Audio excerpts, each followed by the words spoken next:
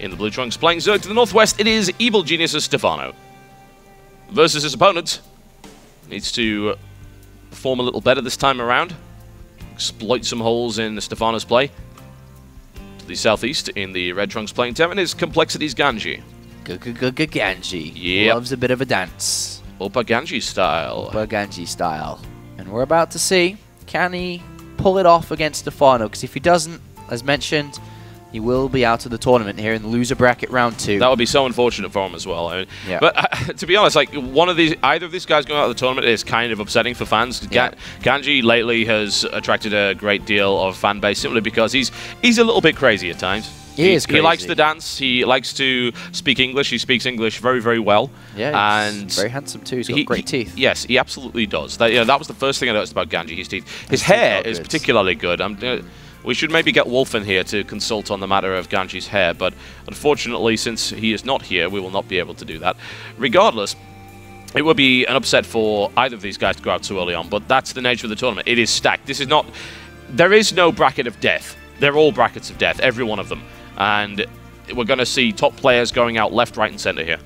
Yeah, well, I mean, we already saw Lovesick go out in our previous game. We were casting winner match 1 games in the mainstream earlier today. Now coming over to stream 2, we're casting loser bracket games, and it's a sad place to be. Yeah.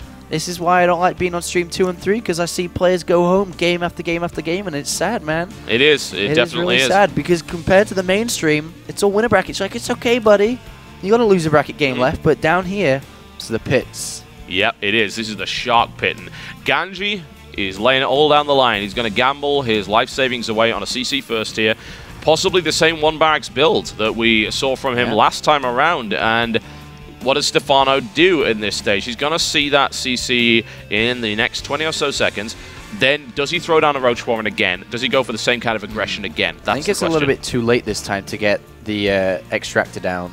Yeah, you're probably right. If you think about what Stephano's seen in this game, it still could be a 2-racks for all he knows. Yeah. You know, that's why he sent out a drone outside his natural to have a look if there's any Marines or SCVs there. But now the Overlord's actually confirmed it. It's seen that there's a command center first down. Yeah. He has no time to get an extractor and Roach Warren up. So the most likelihood from here will be to play normal, to get the queens out to 3 to 4 queens into a third base. And he most likely from this will be expecting Stephano, that is, Reactor Hellion Banshee play on a map like this. It's quite clearly strong. Fair enough. Well, GanZi has cut corners, and it seems like it's paid off for him at the moment, because of course no aggression is coming. With an extractor still not down, there is no possibility that we will be seeing roaches anytime soon from him.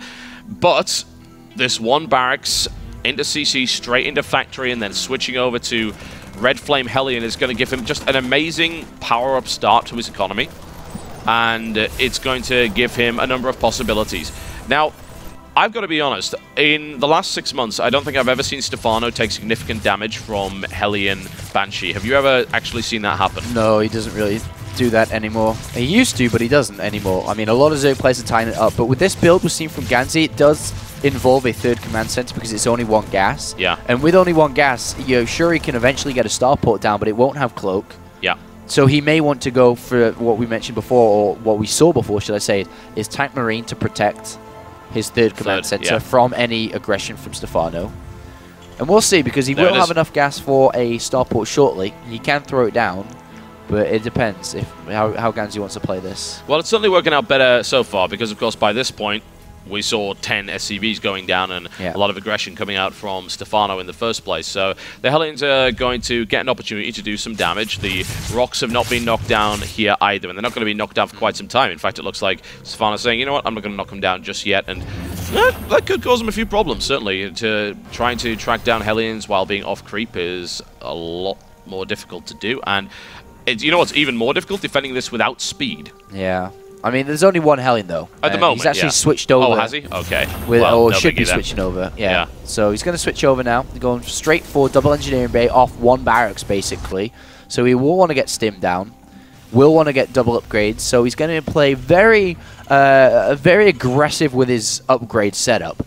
The one thing that he will not have here is any creep denial at all. There's no Hellions, there's no Banshees, there's no harassment ability either for GanZi. Just straight out, boxing gloves on, this is my army I'm going to create, and it's going to be big and strong. Yeah. But Stephano, to capitalize on that, should be creep spreading insanely, should by the time that GanZi wants to take a third base, because he can't take it easily, there should be creep on the other side of the map, even touching it, if Stephano plays this out right. Well, let's see if he does. Well, he's bringing out some lings onto the field, so +1/+1, and the metabolic boost upgrade coming in for defensive purposes here. Nice little wall off by GanZi, so the natural is not under any real threat at this stage, but and here comes this creep spread that you've been talking about. This Hellion is trying its best to deny it, and it's just one Hellion. It's doing what it can, and it's unfortunately not even going to be able to kill that one creep tumor. I think it needs a bit of a weapons upgrade there. Yeah, that Hellion is just kind of scout the third base, can't do anything, knows that creep spread's going to be there, knows that double evolution chamber's going to be there. And to be honest, you know, this is, as a Zerg player and a Terran player, looking at both sides, I've been in this scenario before, and I really like it as a Zerg player here. From both sides, the creep spread will be insane. Stephano will go straight for 2-2 in Infestation Pit.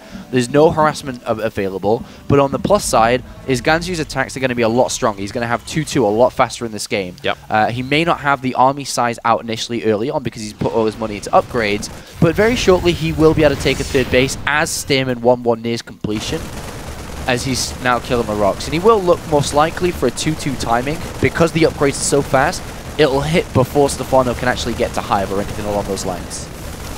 That it will. And GanZi is now just going to have a look outside of his base, see what he can find here. Just picks up an errant ling. This creep spread is starting to get ridiculous. Yeah, that's how we should be playing this out. Yeah. Like, there's no Hellion, no Banshees. He should have creep spread by the third base as fast as he can. Yep, and that's exactly what he's doing. He's pushing currently in both directions as quickly as he can. Has a queen dedicated to doing just that, and of course the ability to spread via these creep tumors as well.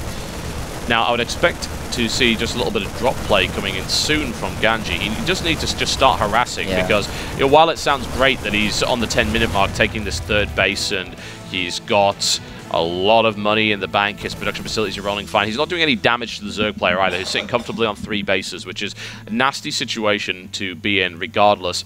Yeah. Because he can come at you with all sorts of different nasty little things. At the moment, Stephano rolling out a reasonable number of lings. He's probably going to try and pressure this third base a little bit. He's going to try and overwhelm it, actually. Yeah. And that may be possible. Baneling right now against no tanks. Good. Doable. In Sweden, they say bra skit. Which means? Good shit. Really? Well, they would be correct in that assumption. That is a nice little grab right there. I know some Swedish. What's that? I use this with Hellions. It's ska vi grilla. Yeah, that's right, man. Can we grill it? And the answer is, of course, always yes. We can, in fact, grill it. But right now, Stephano has decided you will not have this third base anytime soon.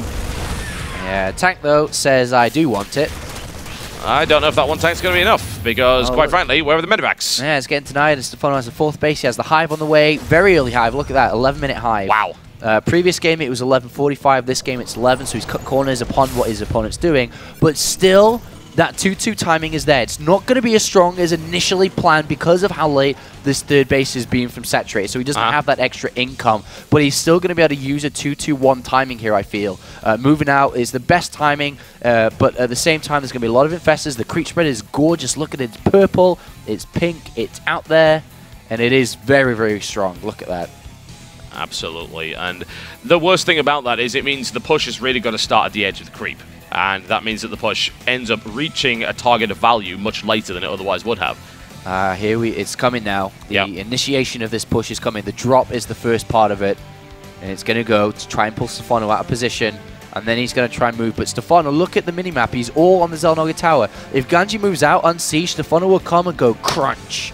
And will kill everything. Stephano's map vision is actually ridiculous. Like on both sides of the map, he's completely drop proof, assuming that he just doesn't decide to completely ignore it. And actually, like, to the point, this drop actually could do some damage here, because all the lings are moving out. I think he's just saying, screw it, I'm going to kill this army. Yeah, like right now. Yeah. And that fungal's going to be a really, really good start to it as well. The tanks were not deployed in time, and this looks like a complete overwhelming attack here. The Banelings connect in a huge way, and Stephano doesn't care for your drop. Yeah, that's exactly right. I'm pretty sure he saw it, he just didn't care at that time. He is going to defend it now, and GanZi loses his entire 13-minute army in a matter of seconds. He didn't even get to push out. He essentially just took 3 steps out of his base and then died, which is not good at all.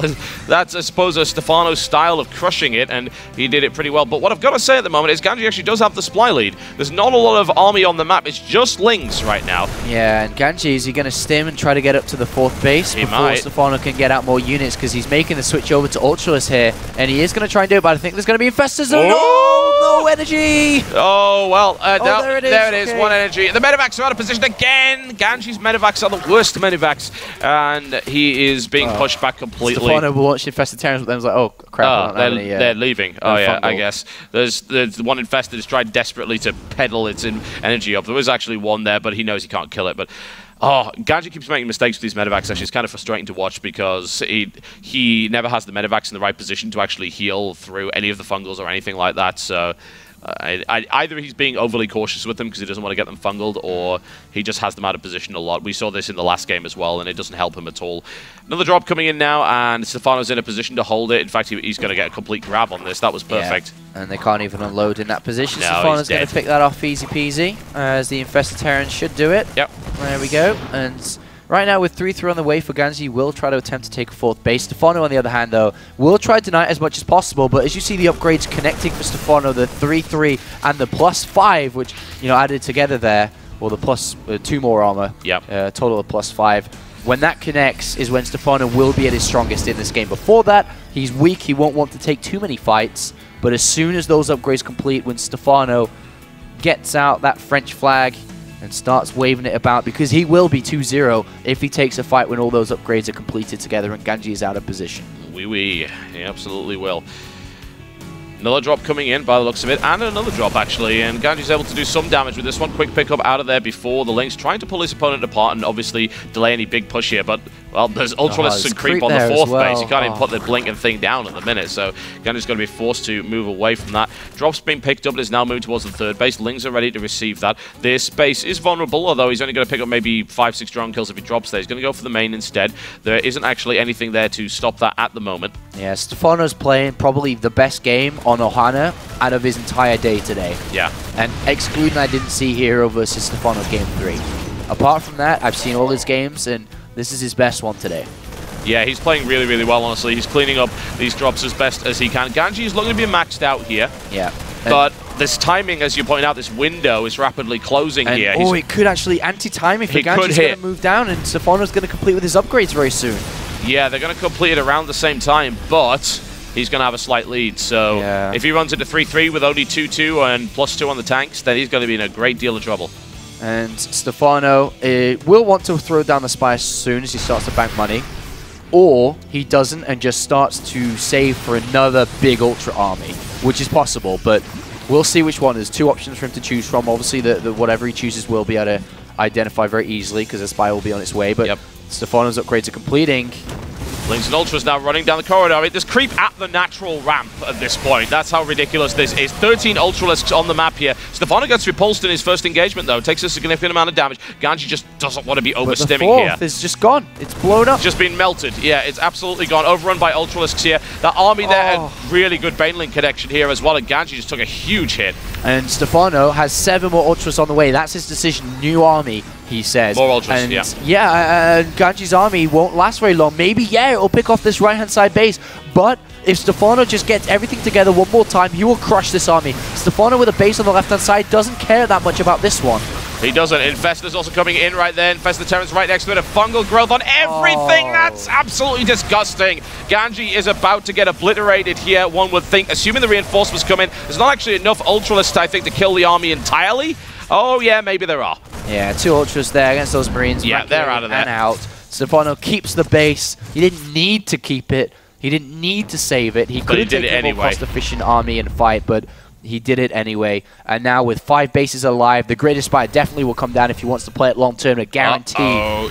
The Medivacs that were so close there. Stephano could... Oh, I saw that coming a mile away. I'm surprised GanZi didn't. And that could be a second fungal, and that's a lot of Medivacs down there. There were 14 Medivacs in total. That's 3 just picked off very easily there. Stephano overruns the 4th base, and GanZi is in horrible, horrible trouble here. Yeah, he's in a really bad position because his main and natural should be mined out by this time. His 3rd is probably minutes away as well, and he needs a 4th. And, he's dropping at the same time to try and do something to Stephano, but Stephano's army at this stage 50 supply difference. This drop's going to get cancelled out as well. Stephano's completely ready for that already. Fungal combined with that.